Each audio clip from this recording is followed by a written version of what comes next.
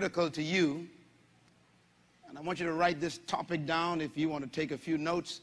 I do want to advise you to take notes today for the next few minutes, because you will want to remember, especially the young people here today, the important facts and truth about your life and about the life of Jesus. We want to speak on the subject, the birth and death of death.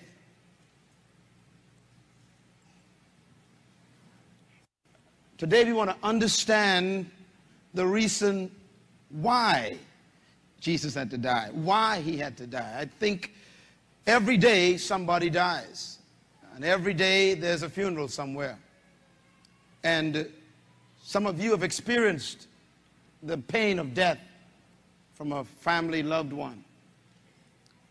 But why did he die? There are 7 great controversies in history. I want to name the 7 greatest controversies. These caused the most problems in the world. I picked up the U.S. News and World Report magazine yesterday. I picked up the Time magazine this week, day before yesterday, in Charlotte, North Carolina, as I was flying through. I picked up a copy of Newsweek. And I found out that on the cover of all the top U.S. magazines that carry news, they had a picture of Jesus. And it seemed as if, even though they may hate him and don't want him in the courtroom, or don't want him in the schools, or they don't want him in the judiciary, don't want him in government, somehow they can't ignore this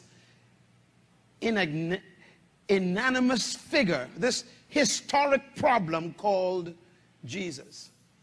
The skeptics, they hate him. The Gnostics, they say that he wasn't real. He was some apparition. They have the atheists who say he was just a good man, not really anything important. And there are those who say that he died as a martyr for a cause.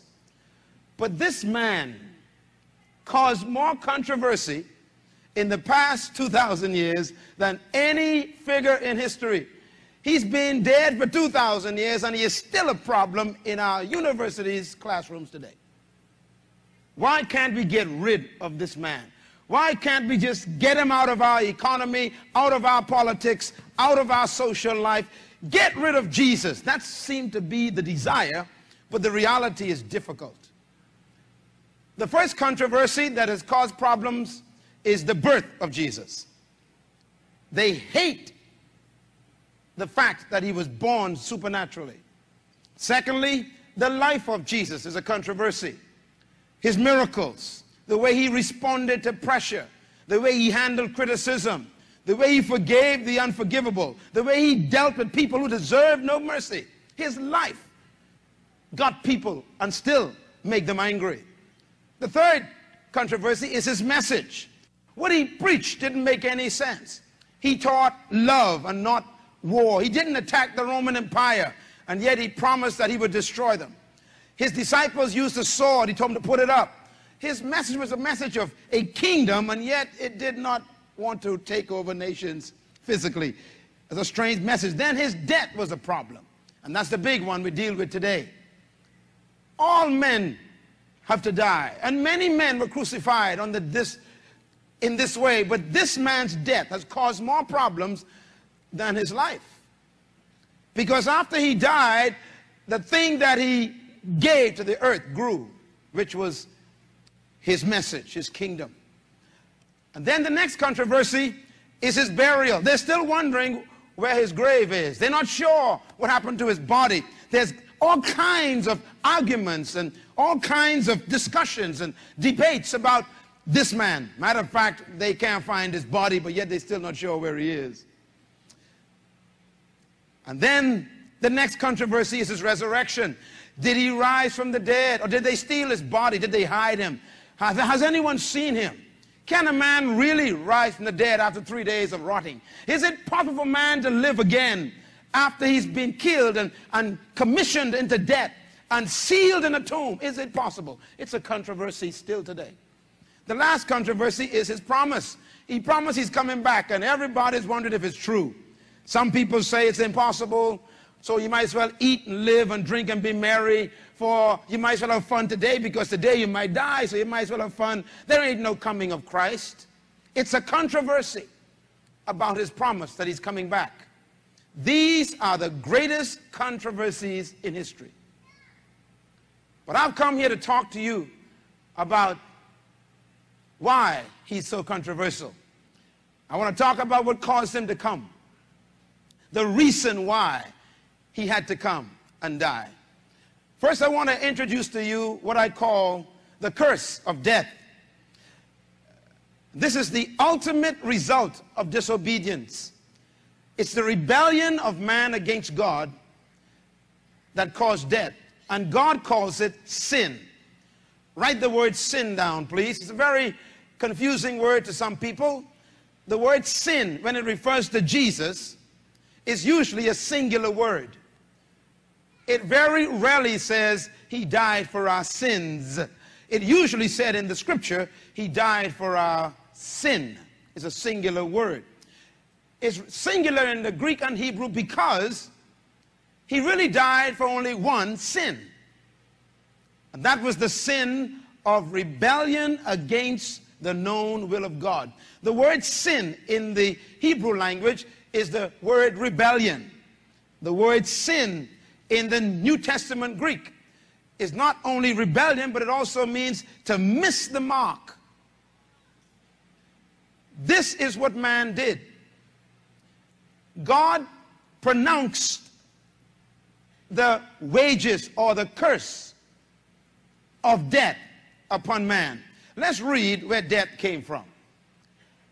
And the Lord God commanded the man, Genesis chapter 2, verse 16 and 18.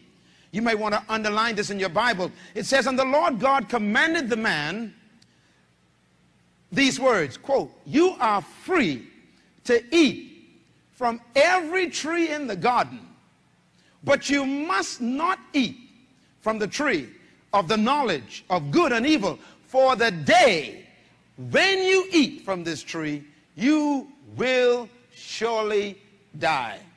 Everybody say die. Say it loud. This is the first time in the Bible the word shows up. It's introduced not by Satan, but by God. And this word is an invention of God. God created death. Say that with me. God created death. Say it loud. God created death. I thought death was created by Satan, but that is not so. In this chapter, there is no Satan. There is no devil, no demons, no darkness. But in this chapter, there's God. And God is talking to who? Man. And God says to man, the day you eat, you will surely die. Die is introduced by God. So death is something God created, and he introduces it to Adam. However, when God introduced death to Adam, there are a couple of things about death that's a problem. God created death, told Adam about it, and then he told Adam, death has no power. This is Adam, this is the tree, and this is death. And God says, Adam, as long as you don't touch that tree, death can't kill you. But if you eat from that tree, if you disobey my commandments, my word, if you break my word, then that thing that I made that has no power will suddenly come alive and it'll kill you. In other words, death existed before it killed. Can you write that down, please? Death had no power to kill. Death was present, but it couldn't kill Adam as long as Adam did not disobey God. What an awesome formula. God created death without power. And the only way death could get power to kill was from Adam, who would disobey God. So as long as Adam obeyed God, death was helpless, hopeless, powerless, and dead.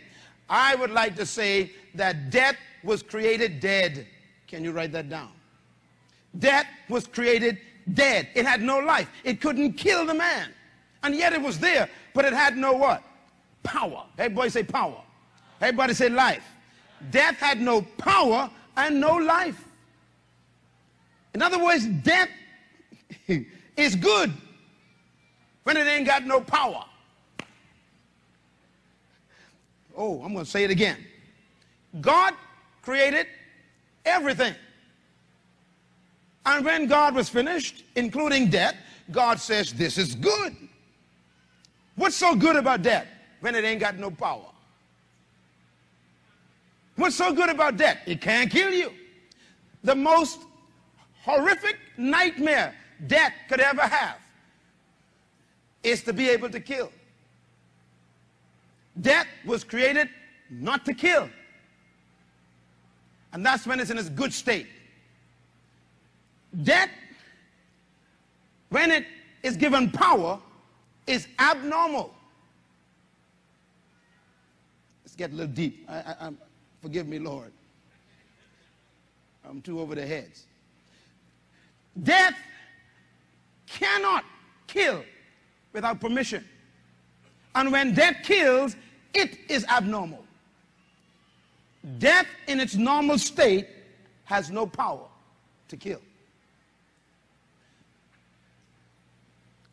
Let us talk about what death is.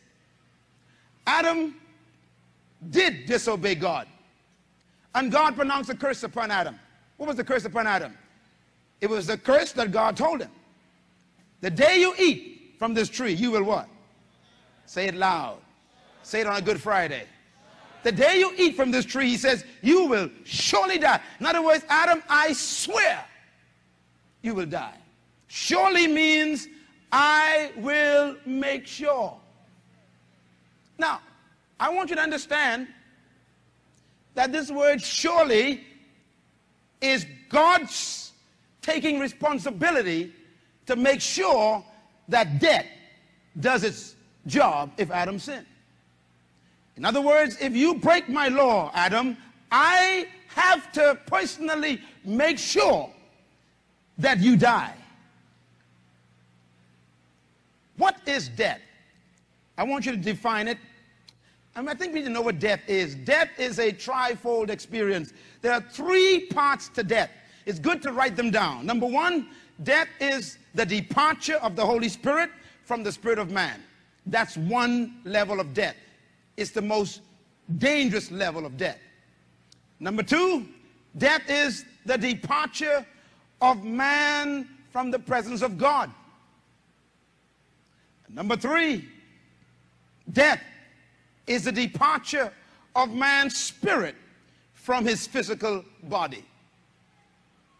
So we have three aspects called death. Death is when the Holy Spirit left man's spirit. Death is when man is driven from the presence of God. And death is when man eventually leaves his body because his body is rotting under the stain of sin. Can I suggest to you, according to the Word of God, that the first level of death is the one God is really concerned about, but death is progressive. First, when Adam sinned, the Bible says, the day you eat, you will surely die. Everybody say the day. Say it again. He says, the day you eat, you will surely die.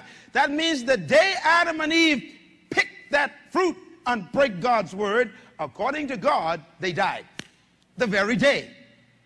That means then that if Adam lived, according to the Bible, 930 years after he picked the fruit, then according to God, physical dying is not real death. The day Adam ate, he died, but he lived physically 930 years, according to the Bible, a record of his life. In other words, Adam was a dead living man. What does God mean? That means the moment Adam sinned, broke God's word, rebelled against God, missed the mark, the Holy Spirit left Adam's spirit, and Adam became dead to God. A man without the Holy Spirit is a dead man. He has a three-piece suit. She's wearing a Georgier dress. He got all kind of Calvin Klein clothes, but he's dead. A well-dressed dead man. The athlete that wins the Olympic gold medal without the Holy Ghost is a dead athlete to God. The beauty queen of the contest is a dead queen to God with a crown. In other words, it doesn't matter what you accomplish. It doesn't matter what you achieve. If you don't have the Holy Spirit inside of your life, you are a successful dead. Adam was dead the day he died before God when the Holy Spirit left. And yet he lived 930 years. And the Bible says he had children. Dead people do have children. The only problem is, the Bible says in chapter 5, he produced after his own kind, which means dead people produce dead people who produce dead people who produce dead people. Your newborn baby is dead to God. The ultimate aspect of death, then, is the departure of the Holy Spirit of God, for this is the eternal death. When the Holy Spirit left, death was made alive. Now, let me say some things about how death was born. Death was never God's will for mankind. Don't ever think that God created man to kill him. God told Adam, death is present, but it has no power. So death to Adam was a choice. God did not kill Adam. Death killed him. Death did not choose to kill Adam. Adam chose to be killed by death. God told Adam, death is present, has no power, it's up to you. If you disobey my word, the death that has no power will suddenly be given life, and death will kill you with the life it got from your disobedience. Therefore, death was given birth when Adam disobeyed God. Death was created by God, and it had no life at all. Death was given power by the disobedience of man. And therefore, the most important point I want you to remember is that death was created by God without life. I'm so excited about what I understand. I wept this morning, probably more than all of you, because of this teaching that I understand. I understood when the Son of God walked up with 3 keys this morning. Some of you got excited about the songs you remember, but to me, I understood what the Father God with that crown on was saying to his Son. I have put death back to sleep.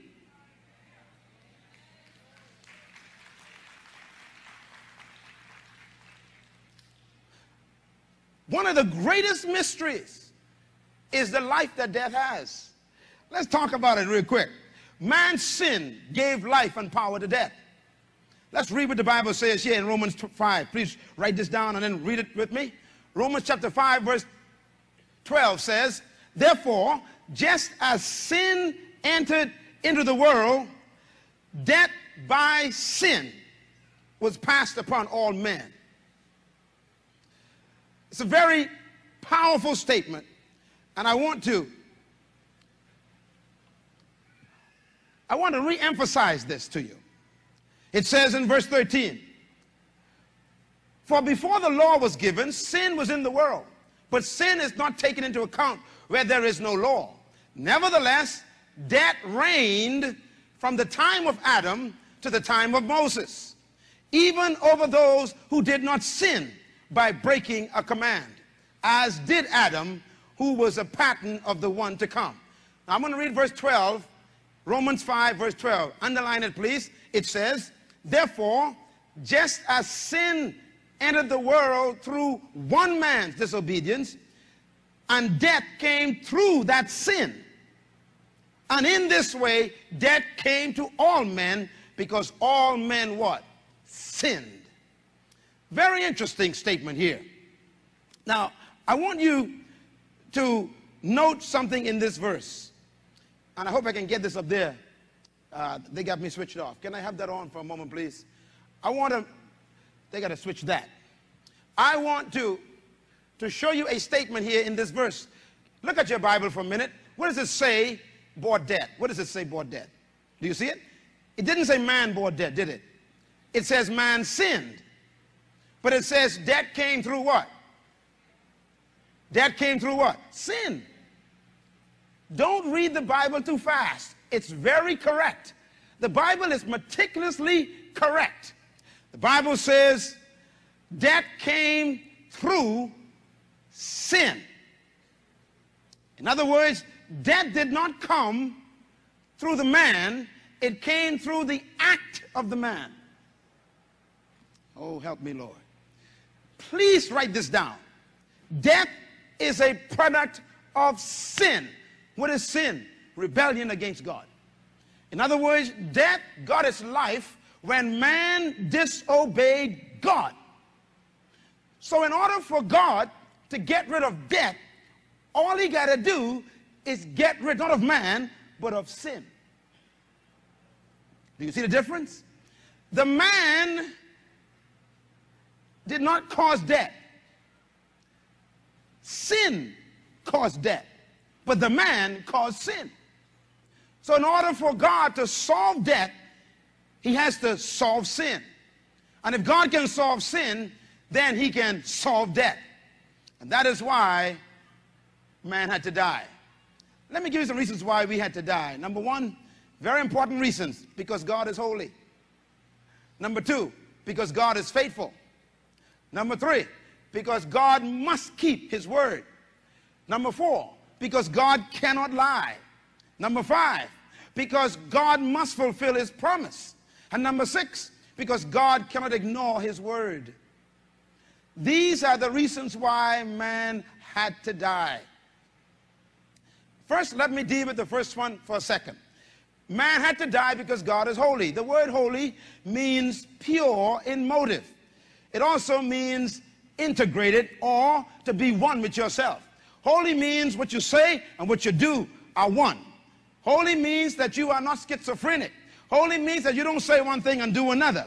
Holy means whatever you say, you do. Whatever you do is what you said. They are one. Holy, therefore, means to be integrated or to have integrity. God cannot say one thing and then change his mind. This is very important. So when God told Adam, the day you eat, you will surely die, when God said that, God had to make sure it happened, because what he says and what he does is the same. Secondly, God had to make sure man died because he's faithful.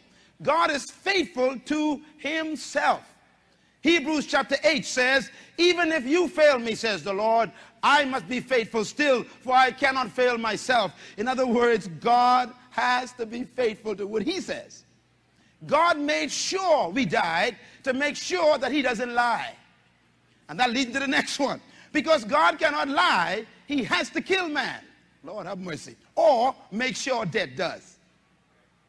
God says, Adam, I told you, you will die.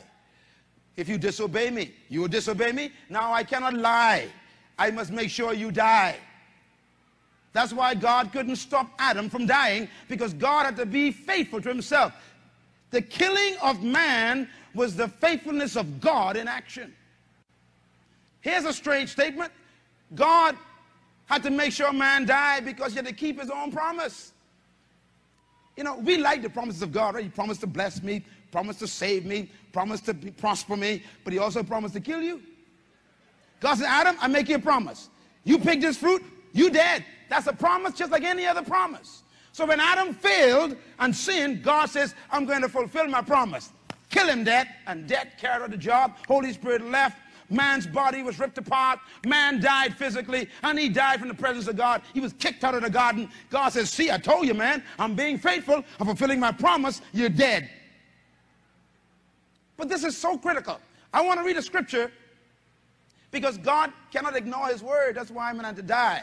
In the book of Psalm 138, please write this down and read it somewhere. This is one of the most important scriptures in the Bible. It says, I will bow down towards your holy temple, O Lord, and I will praise your name for your love and your faithfulness, and for you who have exalted your word above your name. Hallelujah. You have exalted your word above everything, including yourself. All right, buddy. Everybody look at me a moment. I got to explain this. This is really why we got problems right now in the 21st century, because of this verse. God says, I have placed my word above my name.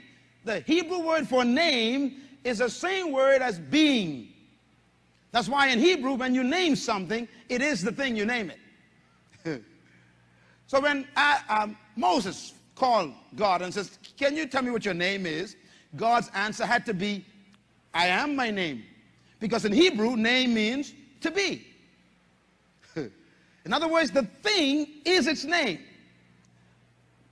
So when God says, I have placed my word above my name, he's literally saying, I've placed my word above myself. In other words, when I speak, I too have to be under my own word and do it. God will never speak a word that he himself must not obey. He placed his word above his name. That's why I'm going to make a statement. You can write me a letter if you're watching this on TBN and Cornerstone and all the networks we're on. You can write me a letter. We'll argue about it later. But I'll make a statement. Here it is. God is sovereign until he speaks. Only the wise will understand that. We say God is sovereign. That's true. As long as he doesn't talk. You ain't gonna get it. As soon as God speaks, he ceased being sovereign to that word, because that word then becomes his regulator. That's why God says, I will move heaven and earth if I have to, before one letter of my word doesn't come to pass. He says, my word is established for how long? Forever. That means that when God told Adam, the day you eat, you will surely die, God was setting up a system of authority which says, if you disobey me, you give life to death. And because I cannot break my word, death will have to kill you, Adam, and all of your descendants that you're carrying. We read it just now in the book of Romans, chapter 5. It says, through one man's sin, death came into the world, and death was passed upon all he was carrying in his loins. All of us came out of Adam's loins. And when Adam sinned, it gave power to death, and death came upon Adam and all he was carrying. And that's why the graveyards are filled with dead people. And that's why you have to die physically. And that's why you will have to go to the grave, because God has to keep his word. Oh, but I'm excited about today. Everybody say something had to die. Say it loud. Hit somebody and tell them something had to die. Come on, hit them again. Say something had to die. Hit them and say Happy Easter. Something had to die. Tell your neighbor Good Friday was necessary. Why was it necessary? Because God cannot lie. Something, oh Jesus, something had to die. God had to kill something to keep his word. Because God's word is above his own name. Why? Because death was necessary because of God's word. Death was the natural result and the fulfillment of God's promise. Death could only be justified by death. I'm going to shout by myself here now. You got to hang with me for a few more minutes because this point is important.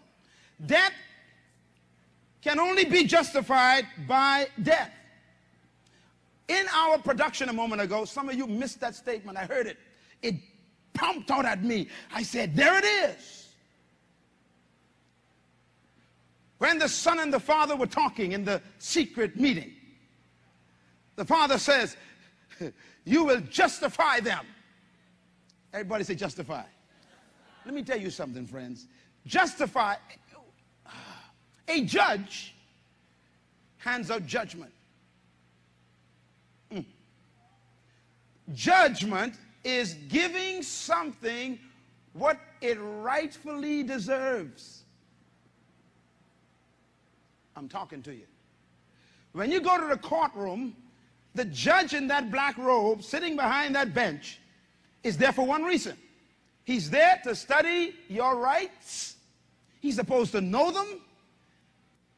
And he needs to know whether you deserve them based on the law. And no matter what the lawyers do, if the judge in the end believes that your rights are being violated, the lawyers don't count no more. The judge can let you go free once you got your rights. Now, when God told Adam, the day you eat, you will surely die, who was God giving rights to? Thank you. He was giving rights to death. He was telling death, you got a right to kill him if he disobeys me. In other words, death can judge. That's why every sinner, death can kill. Because sin gives death the right to kill. That's why the only way, friend, listen to me, people, I beg you, the only way to avoid death is to get rid of sin in your life. I think the question then of the other religions that you have heard about, Buddhism, Islam, all kinds of Confucianism, Hinduism, Scientology, all the other groups, everybody got a good religion, but the question is, what do they do with sin? A good book of philosophy and values and morals does not get rid of sin. According, I was thinking, I have some associations who are Muslims, and most of them are now believers, but before they got converted, I was intrigued to find out, when I read the Quran, I got a copy in my office, when I read the Quran, I was deeply impressed that the Quran, half of the Quran is the Old Testament. Did you all know that? Yeah. I said, did you know that? Yeah. No, you don't know that. Okay, so the Muslims, keep the TV on, Islam. The Muslims have the Quran, the Bible, their Bible. Half of it is the Old Testament. In it, they got Genesis, Exodus, Leviticus, Numbers, Deuteronomy, Joshua, Judges, Ruth, Samuel. They got them all in their Bible. Now, the problem is, in the book of Leviticus in their Bible, it says, in verse 21, without the shedding of blood, in their Quran, there's no remission of sin. I respect Muhammad. The guy accomplished a lot. He's done a great job in spreading his philosophy around the world and influenced millions. I appreciate a man who has that kind of leadership and charisma to sway the world in his generation to the point where they are influencing even the world after his death. I appreciate Muhammad. He's a great man. Only problem is there's no blood in this thing.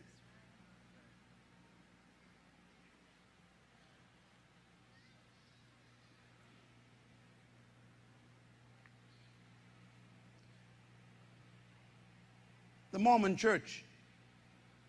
Yes. The Mormons believe that Jesus was a prophet.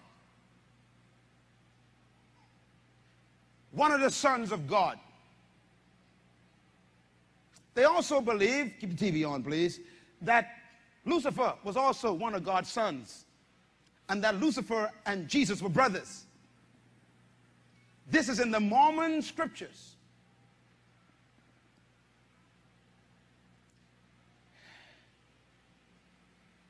What do they do with blood if he's not the Son of God? If he's not Redeemer? How do you get rid of death? Death is only justified by death. You can only satisfy death by death. My Lord. On the stage this morning, oh, I felt like screaming, but I was weeping too much. Thank you, Sister Kayla. On the stage this morning was a man in chains going to the electric chair. Why? The judge gave him the justice based on the law. The judge said, based on the law, the state has a right to kill you. So we led him to the electric chair. He sat in it, and he did not repent. He didn't recant, and death was about to justify itself. But somebody walked up. Talk to me. Now, the person who walked up could not tell the state, don't kill anybody. Okay. See, mercy is not ignoring justice. Oh, you got to get this. God don't wink at your sin. Somebody can pay for it. Christ couldn't tell the judge, have mercy upon him, let him go free. He rightfully deserved death. It was a right of the state to kill him. And so the man who walked in that chamber had to say, put me in his place. Because death must be fulfilled. Good Friday is not an option. It's a necessity. This is not something that we're supposed to take lightly. Every person in the world, atheist, pagan, heathen, unbeliever, are supposed to stop for a moment and say to themselves, my God, somebody got to do something about me. I got good news. Somebody did.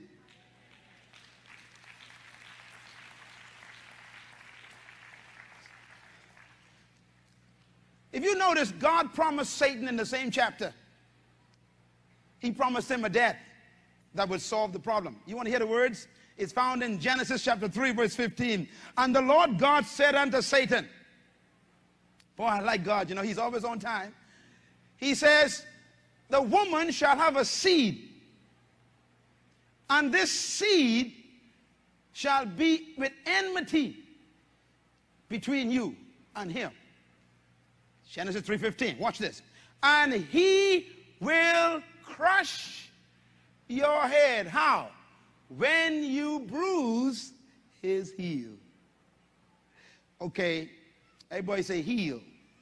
Everybody say head. Okay. The word heel in the Hebrew is an idiom. It has to do with the cord of life. You know, when a baby was born in the Old Testament, and the doctor took the baby, or I guess no, they had midwives, not doctors. When the baby came, the way they held the baby is by their heel. They pulled the baby out, and then they would hold it by the heel, and based on how the baby responded, they would say, we got life. In other words, the heel was the sign of life. If the heel did not bring a reaction, it was a sign the baby was dead. If I was to cut your heel tendon, you couldn't walk. This piece of flesh behind your heel is so powerful, if I was to slice it, You would lose all ability to walk. It holds up your life. God says, Satan, he will crush your head. Head represents authority, but you will bruise his heel. That represents life. In other words, when you bruise him, he gonna crush you. Oh, you ain't got the message. When he put his heel on you, when he put his death down, his death will destroy your power.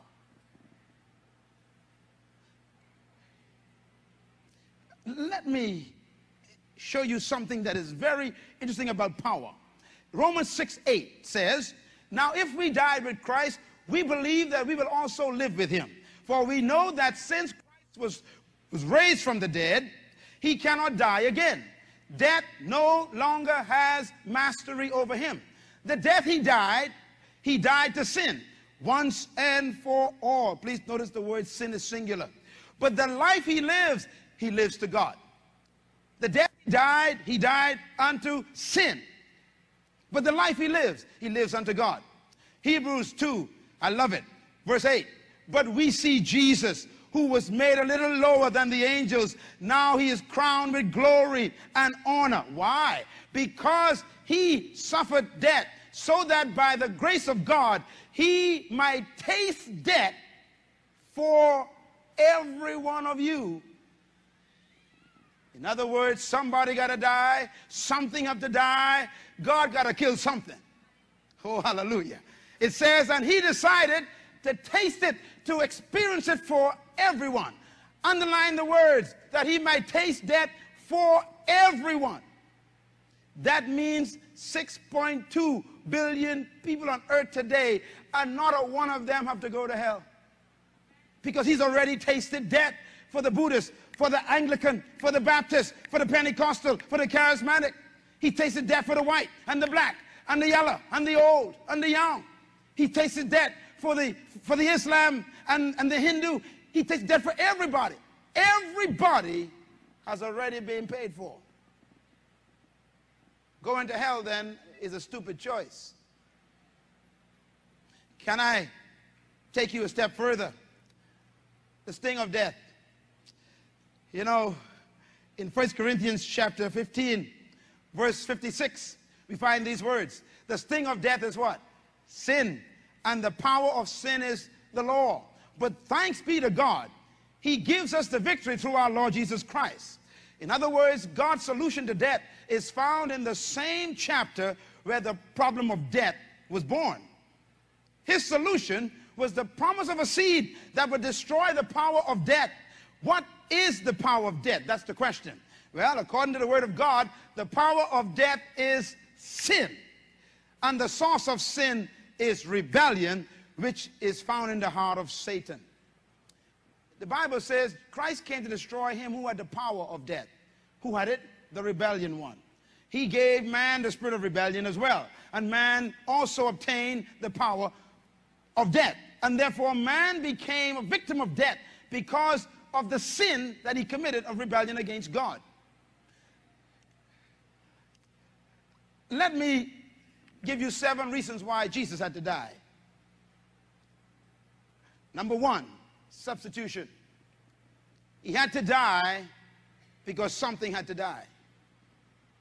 Number 2, the flesh. Some of you may wonder, why did God have to become a man in order for him to save man? Well, this second one is important. The third one, he had to die because God needed blood, because spirit has no blood. I want to explain this for 2 seconds. Everybody say death. Say it again. Now the problem with being a spirit is that you cannot die. Man doesn't have a spirit. He is a spirit. So man really never dies. That is why if you die without knowing Christ, you still live forever. The only problem is the Bible calls it eternal death, because you're a spirit. If you die in Christ, you are raised by him and you live forever, but it is called eternal life. I don't want you to think, and listen carefully if you're here this morning because it's Easter.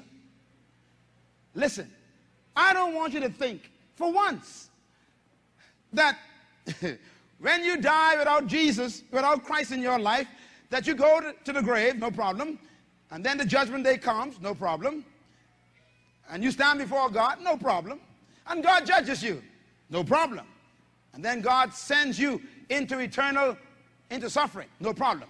I don't want you to think that you're going to burn up. That's the problem. You ain't going to burn up because you are a spirit. Jesus said that when you are cast into hell, he says the fire never quenches and the worm dieth not, and there's gnashing of teeth forever. How would you like to burn and can't burn? Eternal death. So you can't die. Oh, listen to me. You can't die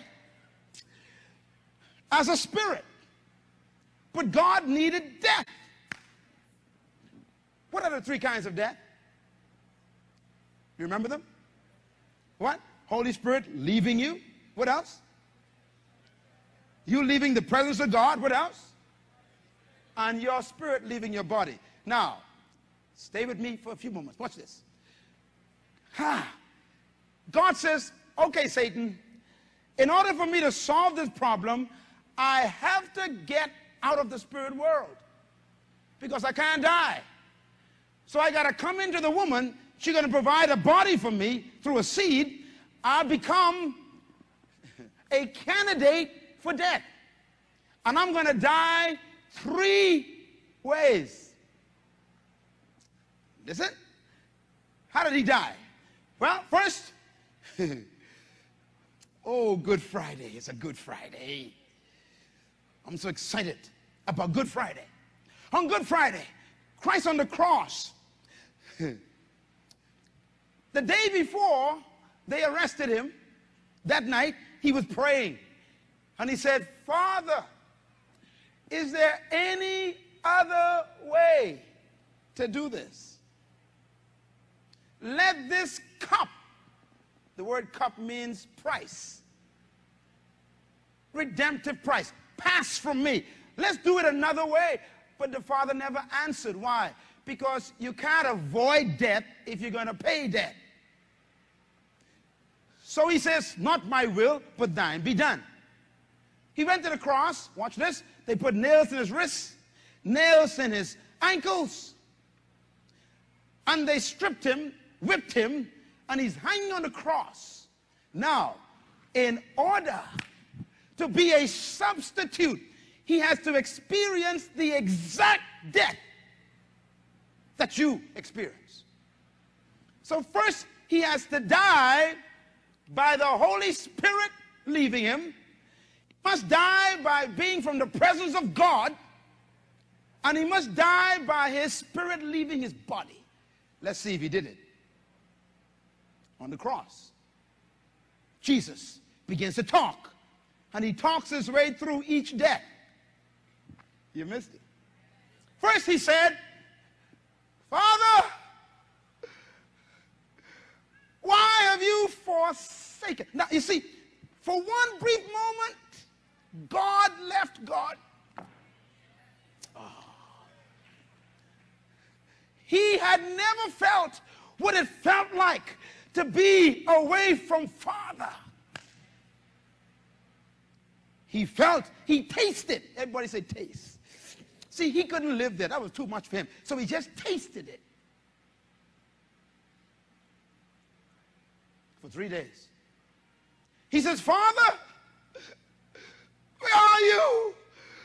This is terrible. Ah! The Bible says he screamed out. You don't understand. When you are out of Eden, you malfunction. When you are out of God's presence, You go crazy. You kill your mother, shoot your children, rape your mama. You do dumb things. That's why we got crime. Crime is man out of God's presence. And Christ tasted it for one moment.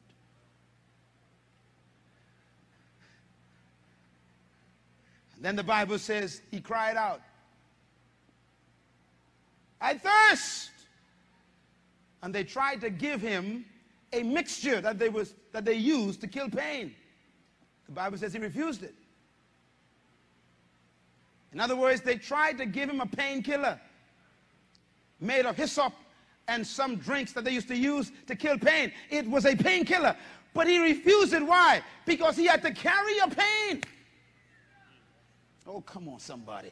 That's why if you're sick and hurting today, you can take this message and say, God, this pain is not legal. The pain you feel in your body has no rights, because Jesus took the rights of that pain away by taking the pain for you. Lift your hands and thank God. You could be healed today because he took away your pain. If he had taken that painkiller, you would have had a right to keep your pain. And then the Bible says he gave up the ghost. Wow. Which means what? He gave up the Holy Ghost. That means to lose the Holy Ghost. My God. Then the Bible says, and he bowed his head and died. Okay, listen. You missed it. You didn't read it carefully. No, you didn't. Listen. First, you forsake me. Presence gone. Secondly, gave up the ghost. Ghost gone. But he's still there. Then it says he bowed his head. Now he leaving the body. He died completely. Not for himself. And that's why you have to give your life to Jesus. This ain't no game for you to play around with. He substituted himself, paid debt. It's due. And that's why the blood is important, because the body had blood, spirit saying got no blood. So he had to become a man with blood, because without the blood, there's no remission of sin. And life and death is in the blood. Say it with me. Life and death is in where? The blood, the Bible says. So if you want death, it's in the blood. If you want life, it's in the blood. Spirits have no blood. So Christ had to have Jesus to supply the blood. That's why we worship Jesus. You know that. We don't worship Jesus to try to make him a God. He is God. He's the body of God. Hallelujah. He is the vessel in which God lived to carry out the blood sacrifice. That's why Jesus said, this cup is the blood of my covenant with you. Drink it. Spirits have no blood, but he came to provide it through Jesus. Fourthly, he died because sin had to be paid for. He died because he had to be made sin only by having sin thrust upon him. Sin could initiate death. So Christ needed sin. Where did he get his sin from? Thirdly, he had to die because he must be resurrected. You can't resurrect living things. You only resurrect dead things. And the sixth reason he had to die was to justify us. That means he had to satisfy the demands of righteousness. And then seventh, he had to die to destroy the power of death, to put death back to sleep, to tell death you got no more right to be alive. Death dies when it kills. Say that with me. Death dies when it kills. Say it again. Death dies. Do you know, I went to my mother's funeral. I'm standing there looking at my mother's body. And I said, for one brief moment to myself, thank God. She's dead. Because I remember visiting my mother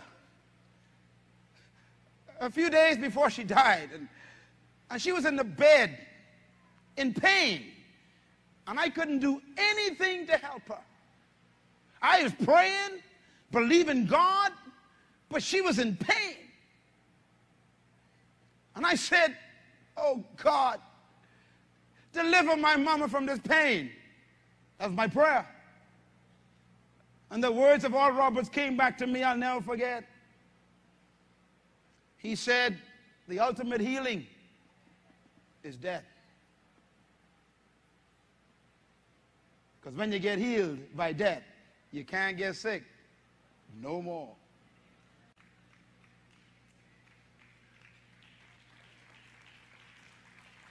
Let me tell you something. Death is a blessing. Beautiful in the eyes of the Lord is the death of a saint. Why? Because death ain't got no power. Hallelujah.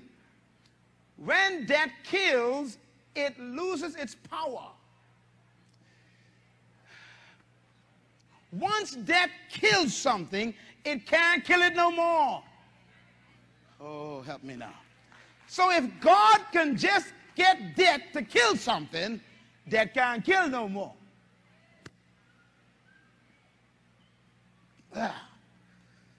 Do you understand? So God says, death, if I get you to kill me, you can't kill them.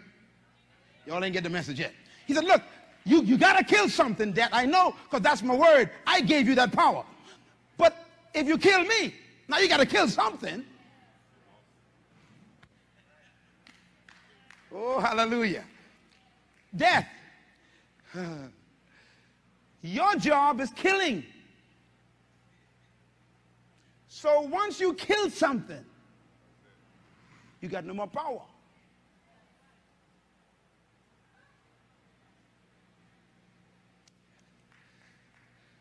And that's why death has death. Hebrews 2:14 says, since the children have flesh and blood, he too shared in their humanity, so that by his death,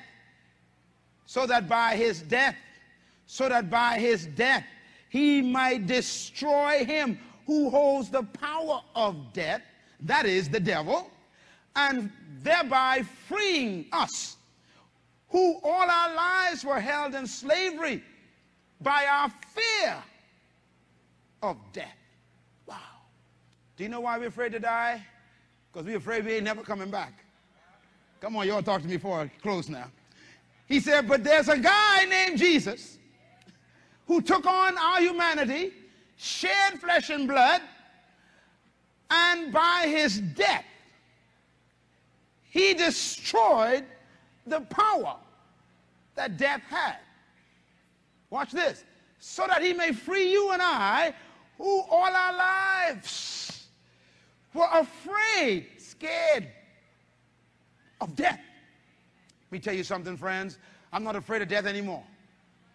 I am not afraid of death anymore. I will see you again. Guaranteed 100%. Audaciously, emphatically, proudly, without hesitation, I will see thee again. Why? Because death have no right to keep me in the grave. Oh, come on, praise the Lord, somebody. That's why you should live every day with passion, without fear, pursuing God's will for your life. And I mean live hard. Do things good, with excellence. Work with all your might. Do it with all your might. Work hard. Why? Don't worry about debt. Whether you live or you die, you win. Because of who? Jesus. He paid the price. He made death powerless. Let me tell you something, friends. At the last homegoing here, I preached a message and people ain't quite got it. Sometimes, you know, I just say, God, you give me too much. And I was telling them, you know, death is ashamed of itself. Because death cannot kill you.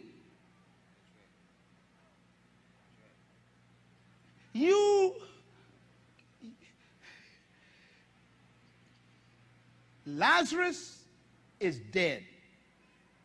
That was the message. Christ says he's asleep. Now some of y'all think he was joking. Okay. I was taught in Sunday school, growing up in the church, that meant that Jesus had planned to raise him. But when I studied as an adult, with the knowledge and the skills of grammar and Greek and Aramaic, when you read the passage, the words he used in his mind, the words he used meant that he didn't plan to raise Lazarus. He was telling them the truth. The guy is asleep. Why? Because death can't kill him.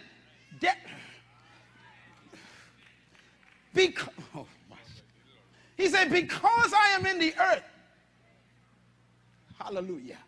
Anybody who dies now, death put him to sleep. Why? Because you believe in me, Mary. Now, if you believe that I am the Christ, the Son of God, then your brother shall live again, he says. If you believe. Watch this. He still didn't want to raise him. She said, I believe he will come back in the last day. Christ says, no, you don't understand. No matter what day it is, I am the resurrection. I am carrying about in my body everything required to bring you back. I am the death that Lazarus died. Only problem is I come to whip death so Lazarus could come back. Now to show you that I could get him now or later, let's go get him now. Oh, come on, somebody.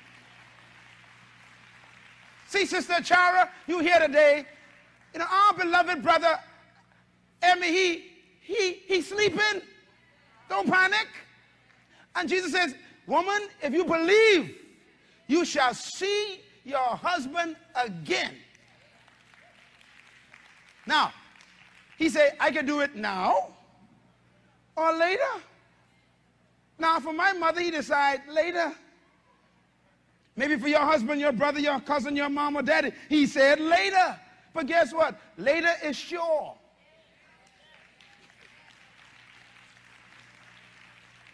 Hallelujah. Oh, shout praise the Lord for his death. His death took away the power. Watch this. Therefore, in order, verse 15, to destroy death, God must deal with sin. That's the seed of Christ coming to the world as a man made this possible. Dying was not only necessary, but mandatory. Why? Because God cannot lie. He must keep his word. The question then is, who killed Jesus? And I want to answer this question very clearly. Was it the Romans? Was it the Jews? Was it the soldiers or the Gentiles? The Isaiah 53 says in verse 4, surely he took our infirmities and carried our sorrows, yet we considered him who was stricken by God, smitten by him and afflicted. Who killed Jesus? Read it. God did. Everybody say God killed himself. Say it again. It says God killed Jesus. You know, when John saw him coming down the beach and John was preaching, John stopped preaching. And John saw his cousin, Jesus. And John says, look. The word look is the word behold in Old English. He says, look, the Lamb of God. Now, why did he say that? Because in those days, all through the Old Testament, everybody had their lamb. They had to bring their lamb for their sins. But he says, God has provided himself. Man, you all talk to me. No more lambs for your children, your cousin, your uncle, your mama. He said, no more lambs. God himself is bringing his own lamb to die for the sins of the world. Therefore, this lamb shall die once and for all.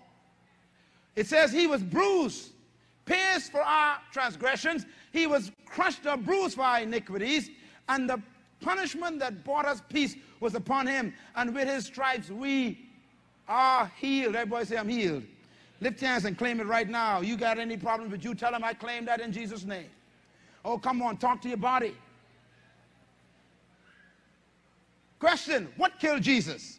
Was it the whip, the nails, the crown, or the spear? The answer, Isaiah 53 verse 6. For we all like sheep have gone astray. Each one turned to his own way. And the Lord, and the Lord, and the Lord, and the Lord has laid on him what? The sins of us all. Who laid them on him? The Lord. What killed him? The wages of sin is death. Who put it on him? The Lord. Capital L, God himself put the sins of man on his son, and he died. The spear didn't kill him. The nails didn't kill him. Nails can't kill. Sin kills. And the Lord killed him. What was his goal in his death? Was it a martyr or a good prophet? Isaiah answers, verse 10. Yet it was the Lord's will to crush him. Whose will? The Lord's will to crush him. To suffer and to cause him to suffer. The Lord's will for him to suffer.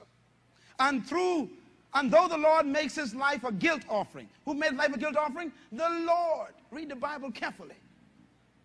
It wasn't Pilate. It wasn't Caiaphas. It was the Lord.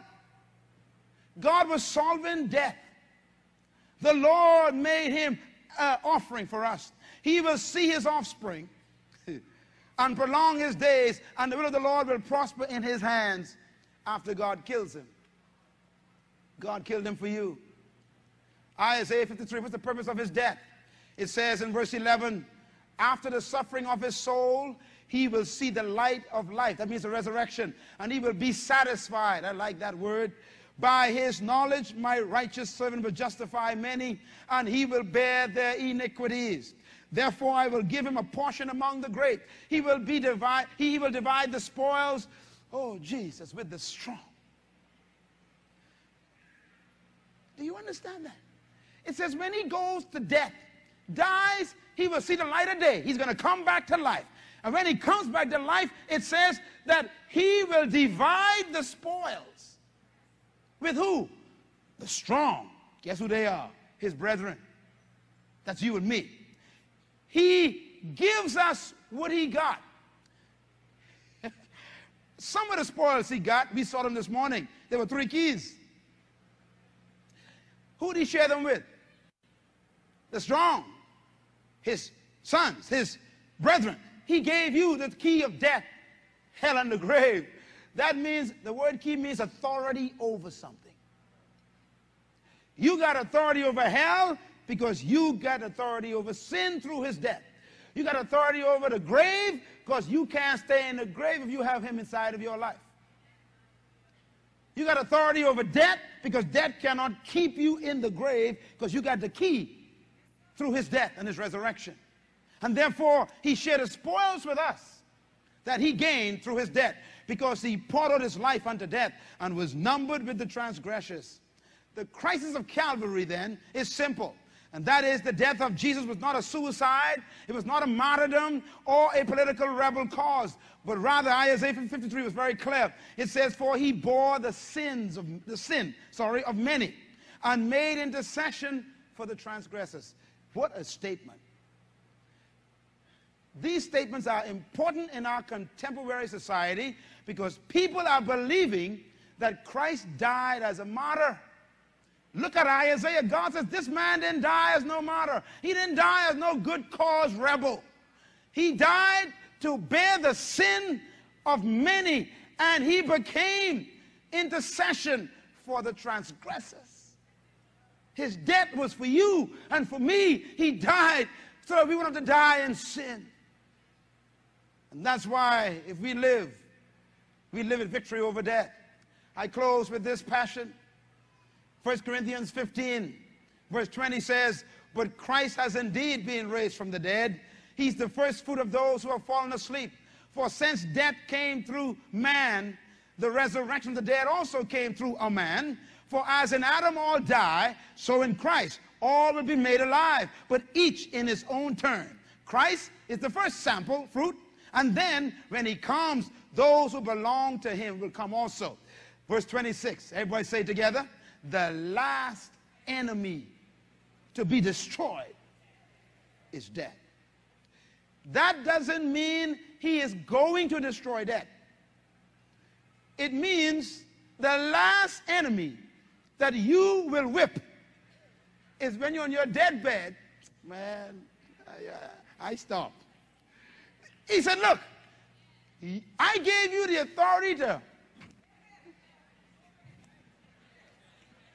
cancer in your body all messed up. God said, get him, get him, get him, get him, let him kill you. You get him, whap. When he kill you, you bust out laughing and say, ha ha, I'm coming back. The last enemy. Oh, hallelujah. Pastor Rich, you know what last means? You supposed, no, last means you're supposed to beat all the others before you get to him. I'm going home right now, hang on. That means poverty. God say, whip that one, whap. Depression, whip that one, whap. Being broke, whip that one, whap. No house, whip that one, whap. No car, all these enemies. He said, whip them all. And the last one I want you whipped. Y'all ain't get it, ain't get it, ain't get it. You're supposed to beat every enemy.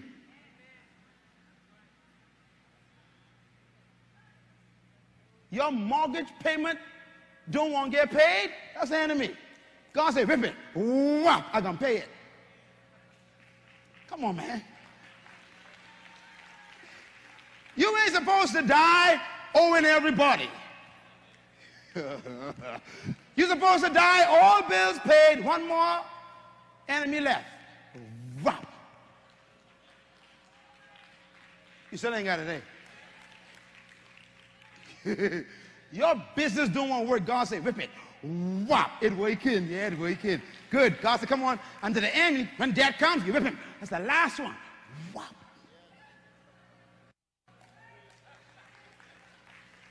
Now, y'all ain't shouting yet, because I ain't going to tell you shout.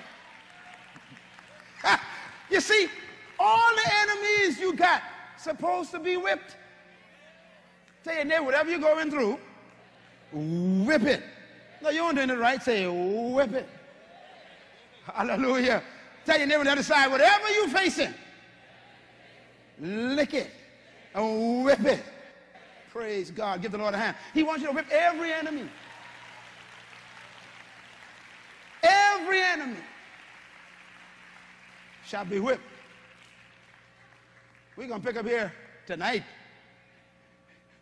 with a fantastic movie that I picked myself. You saw some pieces of it, and they're going to roll a little bit of that right now to show you what death looks like. Tell your neighbor, if he died, I don't have to die. Give him a praise offering. I tell you what, he died, he paid the price. Say with me, something had to die, and he did. And because he died, I can live also, because I am free from the curse of death. Stand up on your feet and scream. Hey, it's Good Friday. Go ahead and shout. Drive the nails in my hand. Come on, praise his name. Lift your hands and thank him that he jumped in the way and he took the blow for you. He sat in the chair for you. He gave his life for you. Lift your hands and begin to thank him right where you are. Everybody, young and old, children, young people. Hallelujah. Worship him right where you are. Thank you, Lord. Thank you, Lord. Hallelujah. Go ahead, Charlie. Let's bless the Lord. Because I rise again. Ain't no power can tie. Come on, everybody sing. Everybody sing. Because I rise.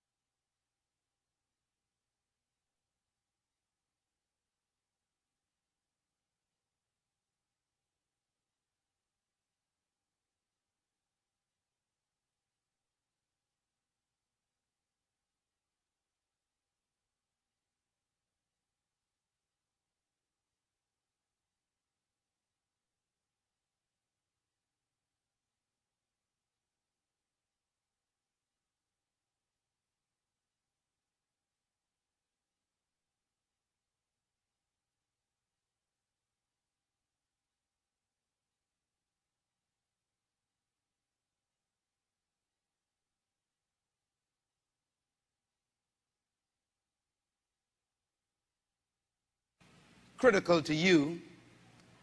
And I want you to write this topic down if you want to take a few notes. I do want to advise you to take notes today for the next few minutes, because you will want to remember, especially the young people here today, the important facts and truth about your life and about the life of Jesus. We want to speak on the subject, the birth and death of death.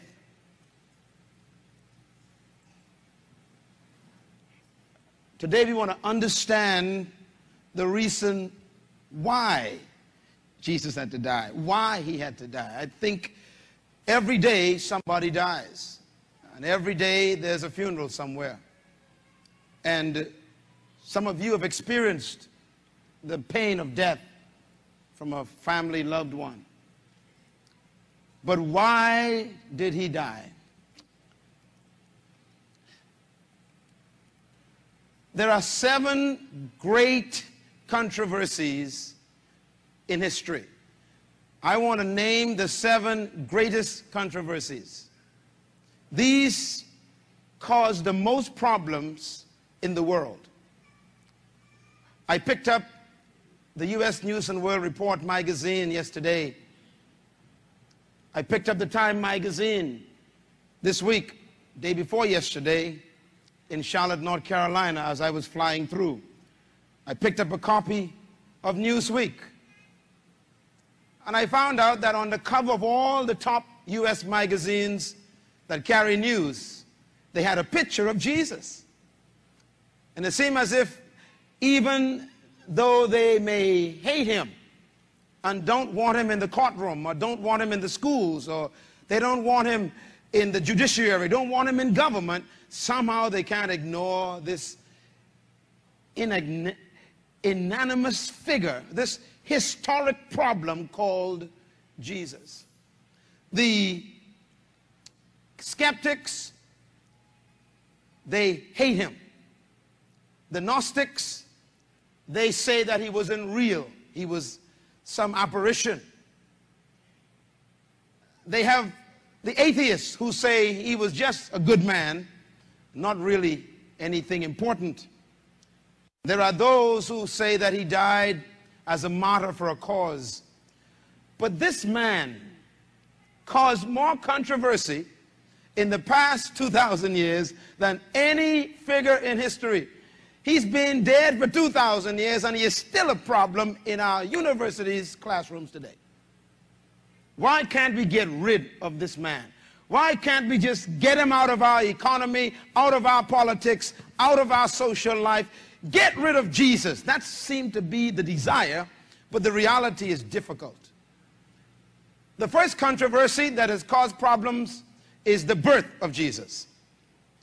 They hate the fact that he was born supernaturally. Secondly, the life of Jesus is a controversy.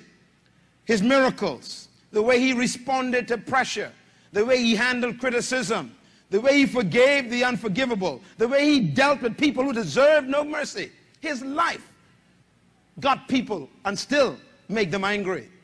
The third controversy is his message. What he preached didn't make any sense. He taught love and not war. He didn't attack the Roman Empire, and yet he promised that he would destroy them. His disciples used a sword. He told them to put it up. His message was a message of a kingdom, and yet it did not want to take over nations physically. It's a strange message. Then his death was a problem, and that's the big one we deal with today.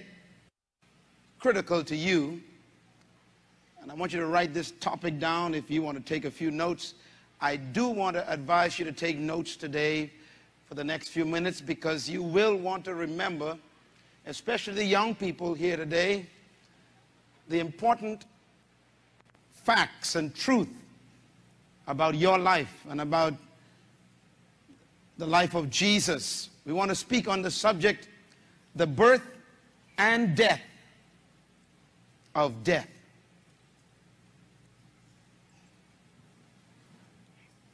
Today we want to understand the reason why Jesus had to die, why he had to die. I think every day somebody dies, And every day there's a funeral somewhere.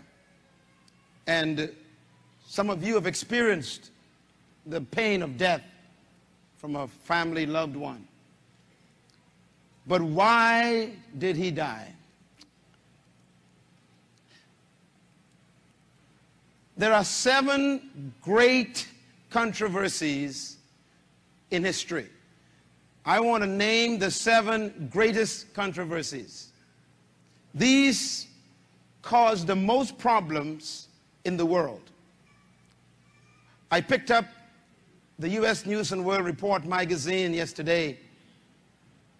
I picked up the Time magazine this week, day before yesterday, in Charlotte, North Carolina, as I was flying through.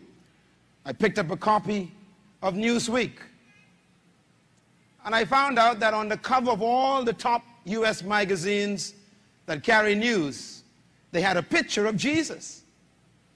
And it seemed as if even though they may hate him and don't want him in the courtroom or don't want him in the schools or they don't want him in the judiciary, don't want him in government, somehow they can't ignore this inanimous figure, this historic problem called Jesus.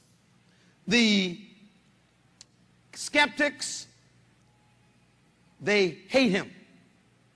The Gnostics, they say that he wasn't real. He was some apparition. They have the atheists who say he was just a good man, not really anything important. And there are those who say that he died as a martyr for a cause. But this man caused more controversy in the past 2,000 years than any figure in history. He's been dead for 2,000 years and he is still a problem in our universities' classrooms today. Why can't we get rid of this man? Why can't we just get him out of our economy, out of our politics, out of our social life? Get rid of Jesus. That seemed to be the desire, but the reality is difficult. The first controversy that has caused problems is the birth of Jesus. They hate the fact that he was born supernaturally. Secondly, the life of Jesus is a controversy. His miracles, the way he responded to pressure, the way he handled criticism, the way he forgave the unforgivable, the way he dealt with people who deserved no mercy. His life got people and still make them angry. The third controversy is his message. What he preached didn't make any sense. He taught love and not war. He didn't attack the Roman Empire, and yet he promised that he would destroy them. His disciples used a sword. He told them to put it up. His message was a message of a kingdom, and yet it did not want to take over nations physically. It's a strange message. Then his death was a problem, and that's the big one we deal with today.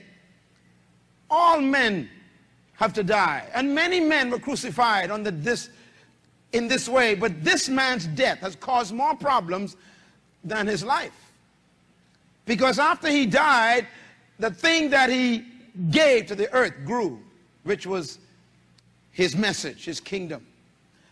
And then the next controversy is his burial. They're still wondering where his grave is. They're not sure what happened to his body. There's all kinds of arguments and all kinds of discussions and debates about this man. Matter of fact, they can't find his body, but yet they're still not sure where he is.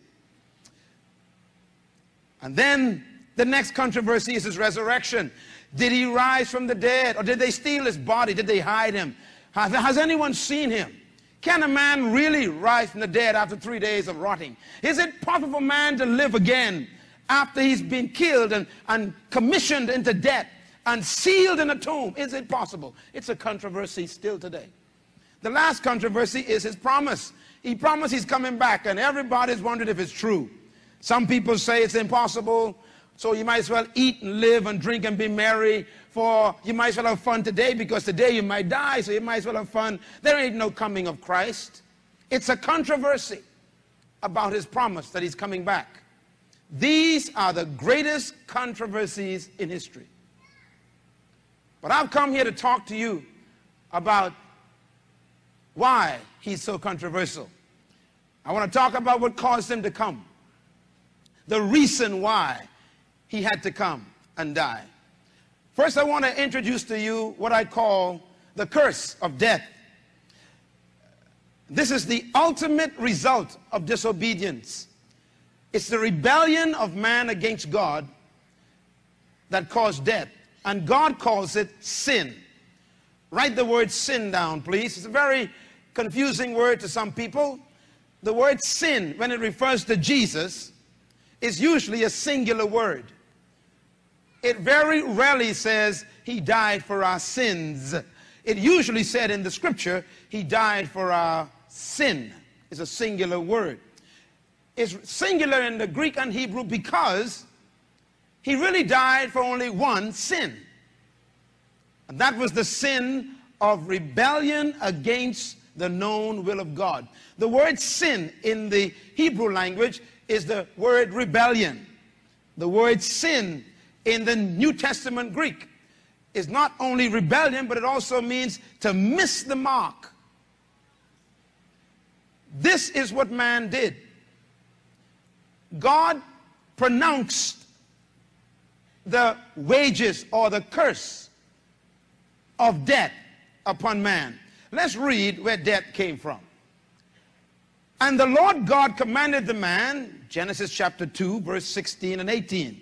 You may want to underline this in your Bible. It says, and the Lord God commanded the man these words, quote, you are free to eat from every tree in the garden, but you must not eat from the tree of the knowledge of good and evil, for the day when you eat from this tree, you will surely die. Everybody say die. Say it loud.